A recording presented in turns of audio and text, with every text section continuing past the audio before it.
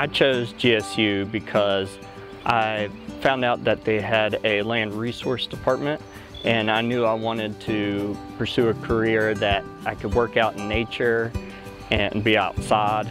And I found out that they have one of the best schools for forestry in the state, and they're one of 25 accredited schools by the Society of American Foresters in the US and Canada.